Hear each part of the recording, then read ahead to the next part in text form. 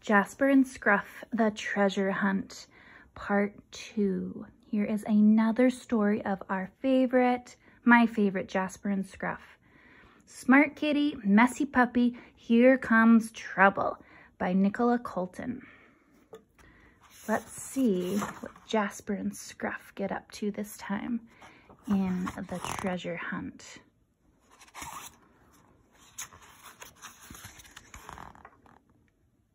Jasper was the type of cat who liked the finer things in life, fancy meals, bow ties, and expensive art. His best friend Scruff liked the simpler things, chasing his ball, sniffing out adventures, and eating anything that was salted caramel flavor. Jasper was also the type of cat who had always dreamed of running a bookstore, and now he did with the help of Scruff. There's Scruff climbing the ladder. One morning, Jasper was counting the money in the register as they waited for the first customers of the day. "Scruff, I think we've sold even more books than last week," he purred contentedly. "Scruff? Whee!" cried Scruff as he slid past on a rolling ladder, knocking some books to the floor. Jasper sighed as he went to pick them up. He had asked Scruff to dust the shelves, but he didn't mean like that. Ding-a-ling! A bell rang as the door swung open. "Be with you in a minute," Jasper called. A hooded figure tiptoed across the floor and placed a book-shaped package lightly on the counter.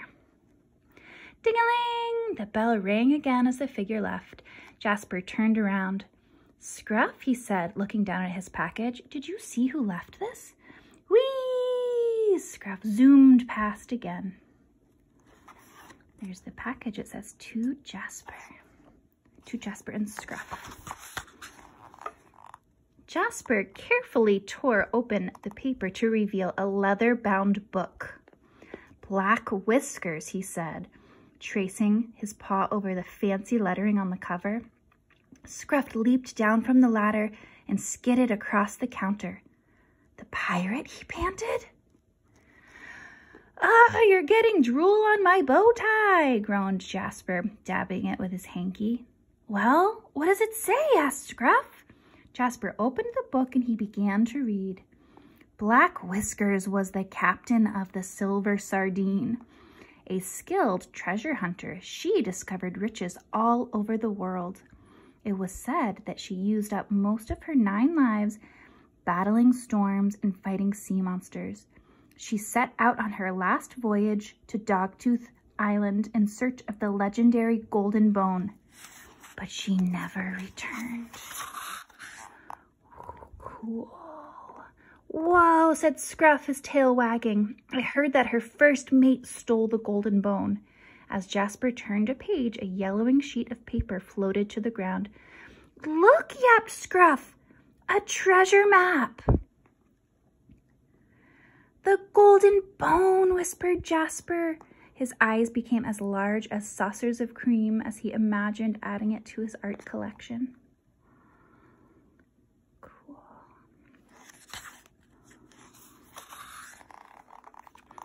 But as Jasper picked up the map, Scruff grabbed the other end between his teeth.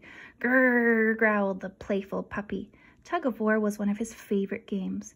"Scruff, let go, you're going to tear it," said Jasper. "Rip!" Jasper stumbled backward into a display of books. "Ow!" he yelped. "Ugh!" spluttered Scruff, coughing up a piece of map. Uh-oh.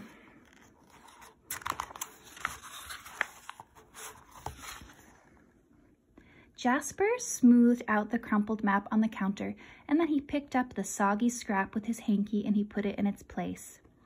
"It looks like a map of our town," said Jasper, twiddling his whiskers thoughtfully. "But how could the golden bone have ended up here?" Jasper grabbed his magnifying glass to take a closer look. "Ah, there's something written beside Mrs. Caw's clock shop," he said. "It could be a clue.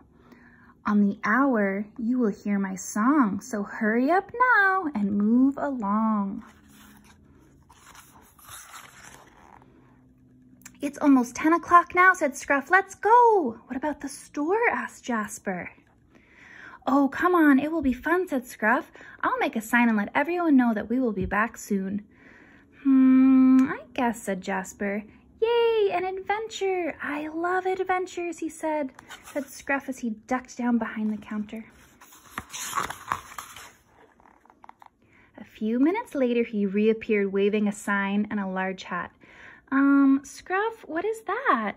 It's my pirate hat. Do you like it? I even managed to tuck my treasure hunting kit inside. It's certainly, interesting, said Jasper. As Scruff hung his sign on the door, Jasper looked for the key to lock up the store, but it wasn't in its usual spot. There the sign says, treasure hunt, be back soon. Scruff, did you move the key? He asked. Scruff shook his head. Oh well, said Jasper, plucking a spare key from under a plant pot.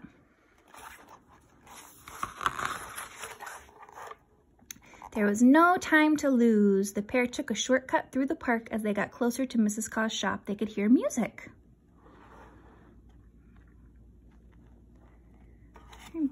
Her shop must be back here. Let's see the music. Morning, Mrs. Caw, said Scruff, bounding inside. Shooby-dooby-doo, you're my weekend bird, crowed Mrs. Caw as she polished a display case. Jasper snapped along to the music. Elvis Pawsley was his favorite singer. Do you have any clocks that sing on the hour? Asked Scruff. Oh, hello there, said Mrs. Caw, turning down the record player. A clock with some flowers, you say? No, a clock that sings on the hour, repeated Jasper.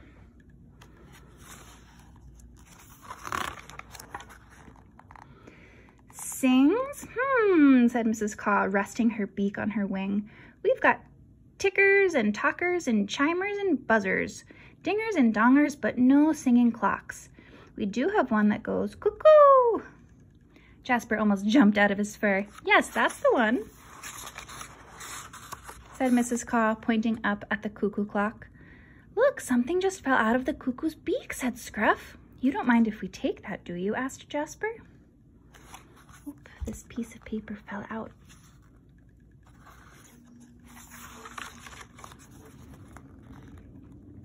Outside, Jasper unfolded the piece of paper.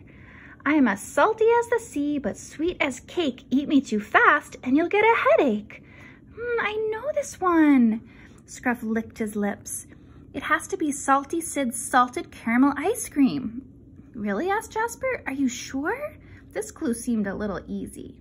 If I'm wrong, we can still have ice cream, said Scruff. All right, said Jasper, but Salty Sid's is miles away. Why don't we ask Mrs. Caw if we can borrow her tandem bike?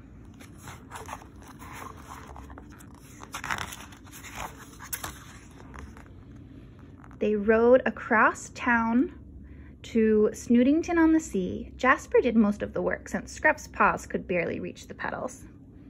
There they are in their tandem bike, their two-person bike.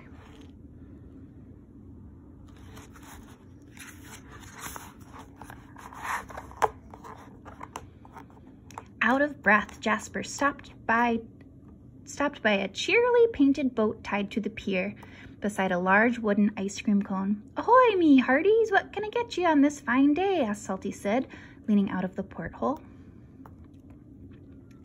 We'll take all of your salted caramel ice cream, please, asked Scruff. All of it? Asked Salty Sid. Yes, all of it, please, said Jasper. And 2 spoons.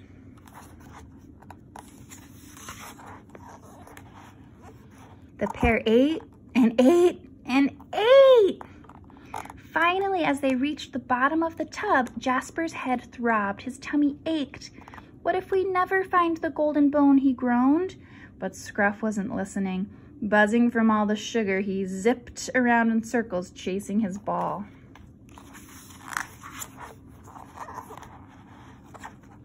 The ball knocked into one of the wooden cones. It wobbled and then ker-thunk. Uh-oh. The wooden cone tipped over and the scoop of ice cream bounced away. Something was taped to the inside of the cone. Scruff picked it up with his teeth and dropped it into Jasper's lap. Ew, said Jasper, it's covered in drool.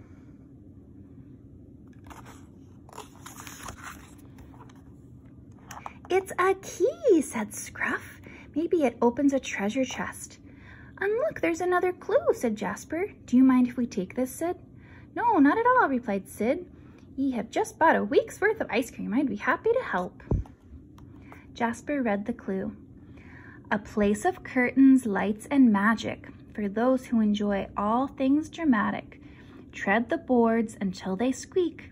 You will find the treasure that you seek. Lights, curtain, drama, said Jasper. I know this one. It has to be the Velvet Theater. He even knew a way to get in from his acting days. You are right, Scruff. This is fun. Now let's get back on that bike. Okay, boys and girls, I'm going to stop right here. We are on page 41. We read 41 pages. That's 4 10s and 1 1, 41. So I will be back soon to finish up Jasper and Scruff and the treasure hunt. Have a good day.